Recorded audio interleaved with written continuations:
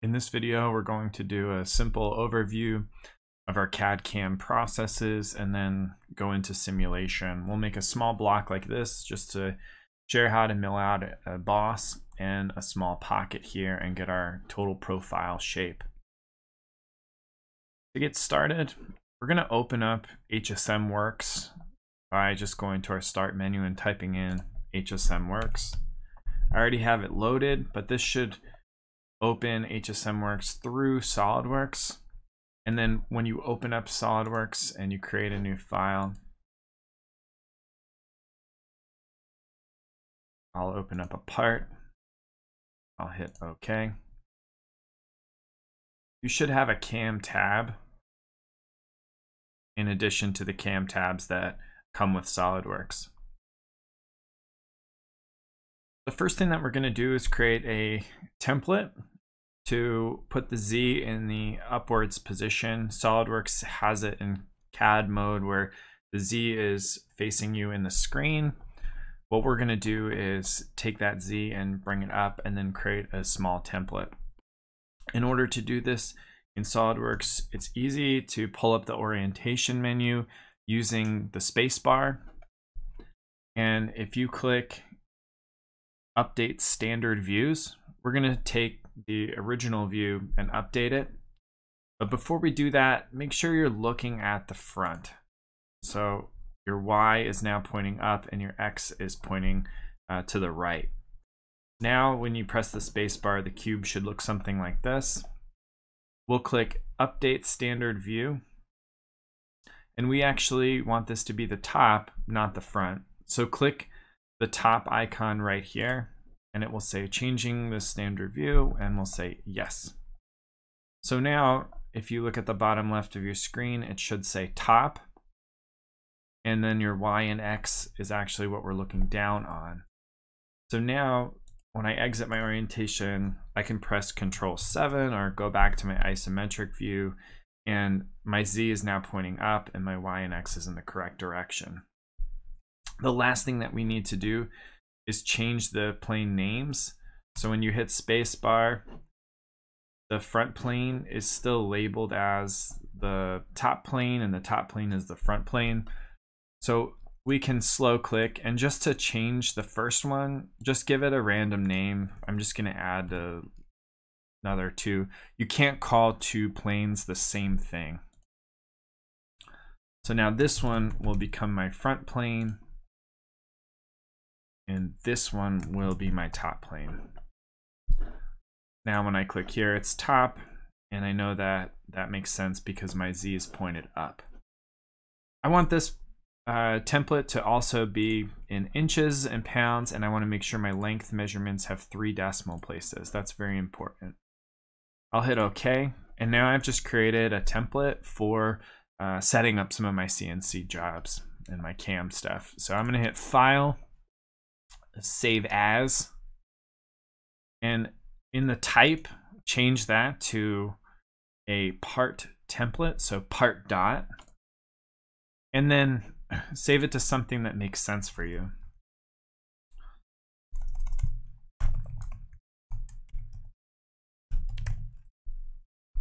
Okay, and now I know that this is my Z up. You can save that.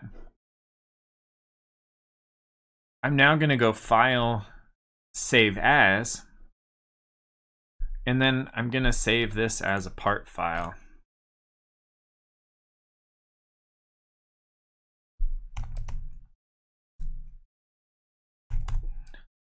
And then save it wherever you're saving your parts.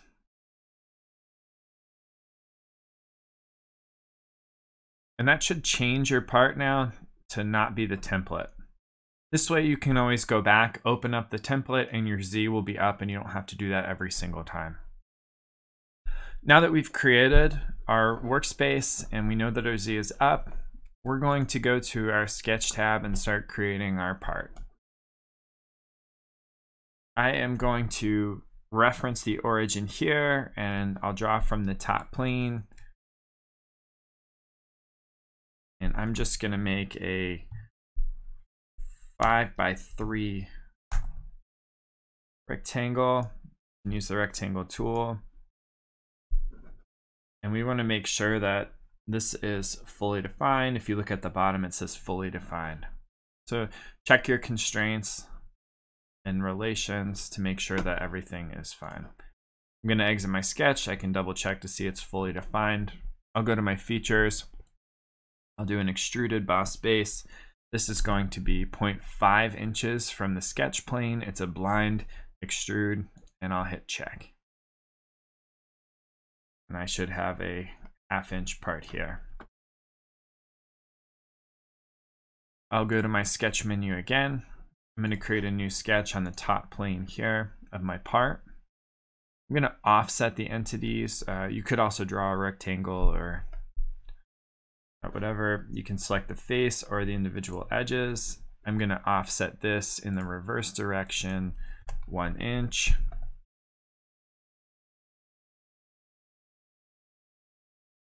This section is going to be extruded once it's fully defined. I will extrude this 1/4 inch, and I will merge the results. My last step is to create a pocket inside of this. I'll create a sketch, and I'll click sketch. I'm going to click that top face, and I'm going to go to center point straight slot right here. And I want to be drawing on this face. I'm actually just going to kind of rough out my slot here.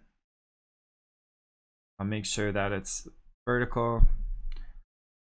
I'm going to make a 1/2 inch diameter slot. My distance, I will smart dimension the long dimension here. I'll make that 2 inches.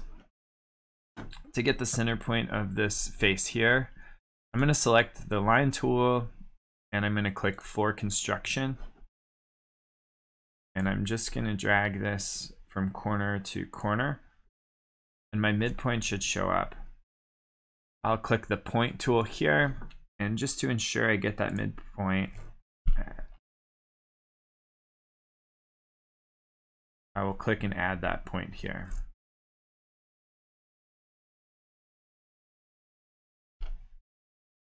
Now I can coincident the center to that midpoint by deselecting my tool, holding shift and clicking on both of those points and clicking coincident. Now the only thing I need to do is actually add that radius back in, and I'll just smart dimension this radius here, and I'll hit enter because I already entered that when I defined my sketch. I'm fully defined. I'll exit my sketch. I will rotate my part so you can see, and I'm going to go to extruded cut now, and I'm going to cut that 1/2 inch in. Since it's a cut, it already knows it's going into the part. I'll click check, and now I've just created a pretty simple part to be machined out.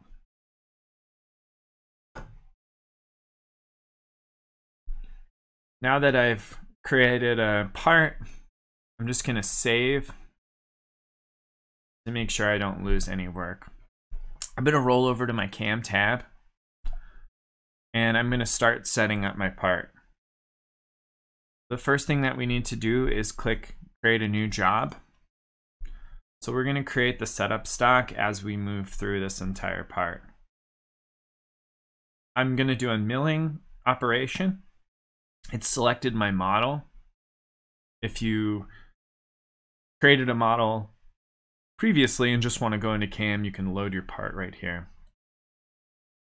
We're going to choose fixed size box, so we're going to use predetermined stock. Right now, we're just creating the piece of material that we're cutting out of. So let's just say we're going to use a 6x6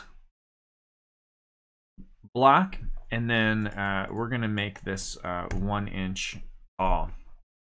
We'll pretend that the bottom of this material has already been trued up to the machine, or it's perfectly flat. So what we're going to do is offset from the bottom, and we're going to say 0 inches. That way we know that our part is sitting on the bottom of the stock. We have the ability to move this part. So what I'm going to do is go to the left, and I'm going to offset this 1/2 inch from the left. I'm going to do the same thing on the Y, and I'll do 1/2 inch here. And when I rotate this, it puts my part in this bottom left corner to save some of the extra stock.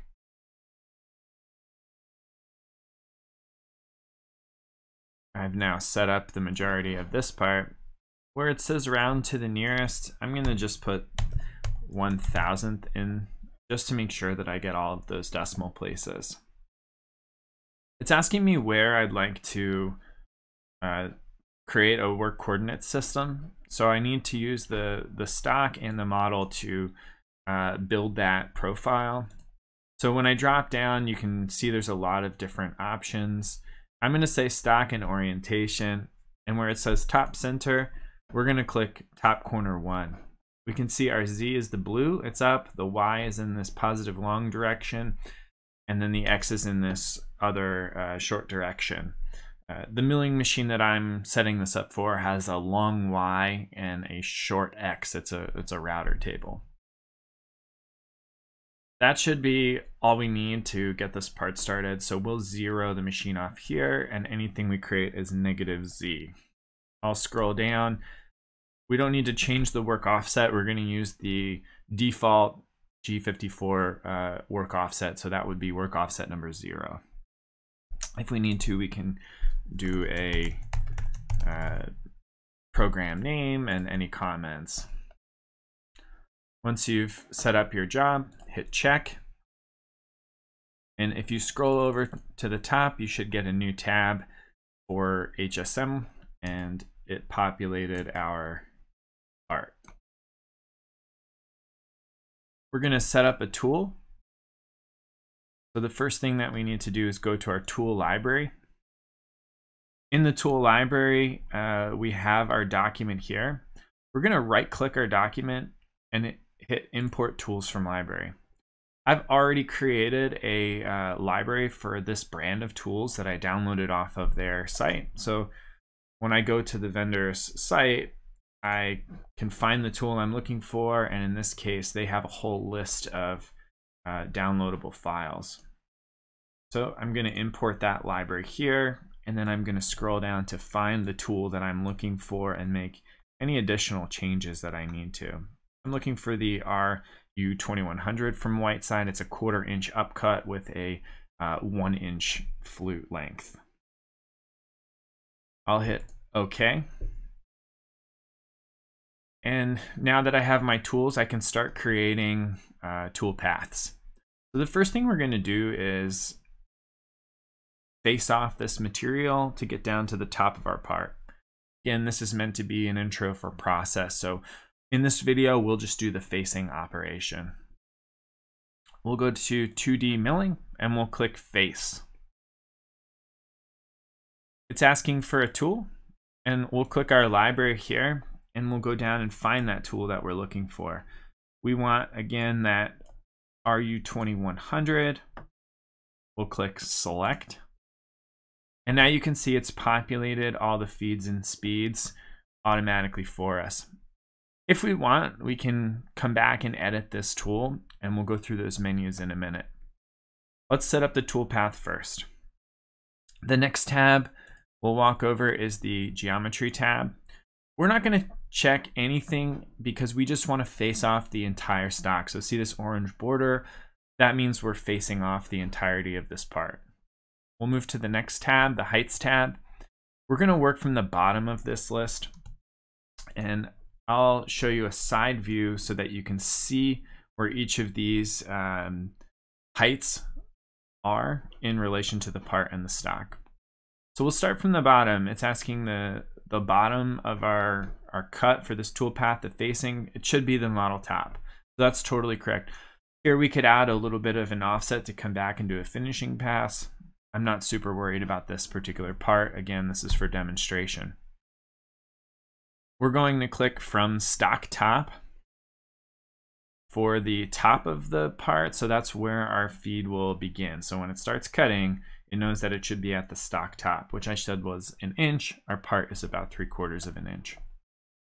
Our feed height is going to be 0.2 inches above where we're cutting. Okay, so our material is here. Here's our feed height. And then our retract height is going to be that same distance. The stock top, also the top is 0.2 above that. So our retract and feed height are the same place. And then the clearance height is going to be another 0.4 inches above that. So if we had a clamp or a bolt or a screw, we would make sure we always cleared that and moved over. And that will stay the same for now. Later on, we'll change some of these values to speed up our processes. We'll move over to the passes tab. The things that we need to worry about right now, most importantly, is the step over. Right now, it's set to about 95% of the cutter. We're going to move that down to about 0.2 inches, and that will overlap the passes with, which will make our job a little bit longer, but we'll play with that in a second. The degrees will change which direction we're going to be cutting in. For now, we'll see what it automatically produces, and then we can always go back and change this. The other things to think about are the pass extension. If we want the bit to go completely off the stock, as opposed to sitting on the edge of the stock and coming up, that way we kind of fully clear the whole part, we can add the pass extension here. For the direction, we're going to click climb. We want to make sure we're cutting this the correct direction the whole way. If we're cutting this in some softwood, sometimes it's good to go back and forth a little bit, but for now we'll use the tool in its appropriate orientation and we'll do climb cutting the whole time. We'll move to the next tab, the linking tab. This is connecting each tool path. So in this case, when we make a pass all the way down to face it, we'll come all the way back to the other side. We'll leave everything here pretty standard. We're going to click extend before retract, which means it's going to fully clear the part before the tool exits the facing operation. We'll do a lead in and lead out to give it just a little bit of room on the edges as it comes into the part. That's the basics for setting up this particular facing operation. We'll click OK and see that it populated a face here. If we drop that menu down, it has our tool and our work coordinate system. I would rather go the long way. So I'm going to come back, right click the facing operation, click edit, and I'll go over and select 90 degrees for my angle. I'll check that. And now you can see it has adjusted to the opposite side. So I'm cutting 90 degrees to the normal orientation. If I wanted to, I could right click and hit edit for the tool, and it'll pull up my tool library just for this particular tool. I'll go over to the general. If I'm numbering my tools, this would be tool number 1. So my program has to match my HMI or my machine. The coolant, in this case, since I'm using a router table, the flood coolant turns on the dust collector, so that's okay. That would be the M8 command. And then it just has all the product information for this particular tool. The cutter itself is a 1/4 inch cutter. It has a 1 inch flute, and all of the other parameters are listed in this particular tab. The shaft, I'm not worried about right now. The holder itself has the standard collet holder. We could add our own holder. Again, right now, not worried about it. You can change and make custom holder geometry if you'd like. The feed and speed tab, which is the most important. We want to make sure that we're using the right spindle speed for our router. 20,000 is a good number for us. We have a spindle that's 8,000 to 24,000, so 20,000 is pretty good. The manufacturer recommends about 18,000, but then you have to make sure if you raise your spindle speed, you're also changing your chip load or the feed per tooth. I have 2 flutes on this particular tool, and I'm cutting at about 160 inches a minute. My ramp feed rate is a little slower, so as I'm coming into the part, I'm slowing down. This is generally good. Sometimes, depending on the operation, you'll need to adjust this. Again, I'm sitting at 4/1000ths of an inch, depending on the material. This is very thin for like a wood or MDF or something, so we should get a pretty good cut. Feel free to adjust these as needed. And that should complete this setup. When we need to check to make sure everything's working, we'll go over to the simulate tool, and we have a play bar that will show the tool moving back and forth, and we can see what's happening. So we can simulate the stock and the tool and the operations and check to see if the model is doing what it's supposed to do.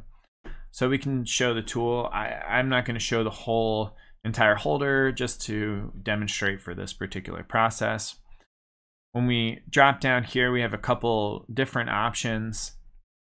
We do want to see the tool path. We also want to see the stock in this case. We're facing this down, so it would be really great to see the stock as we cut through. I like to show the speed is good. And then we have position. It's giving us information on the operation that we're doing and any statistics. So it should take 2 minutes and 35 seconds to face this off. So we'll just see how this looks. We'll hit play and we can see it's starting to cut our part.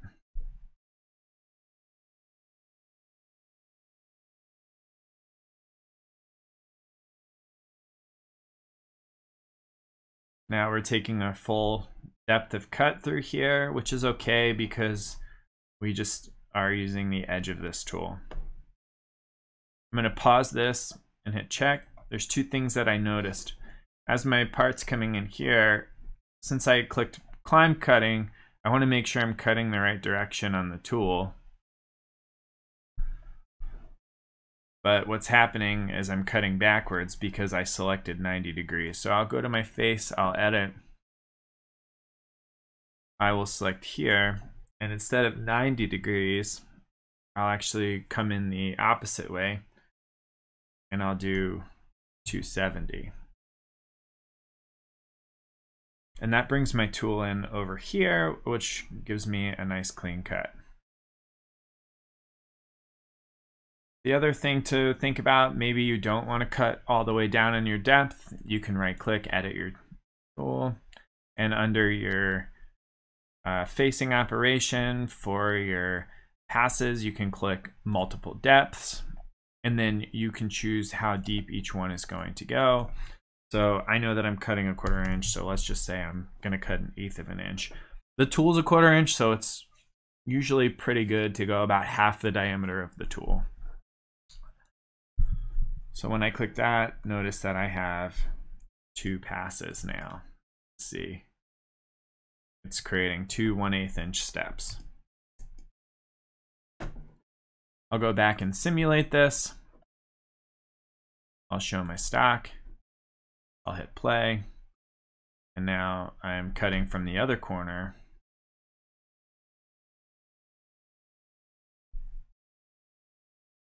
And if I need to speed this up, we can see all of the passes.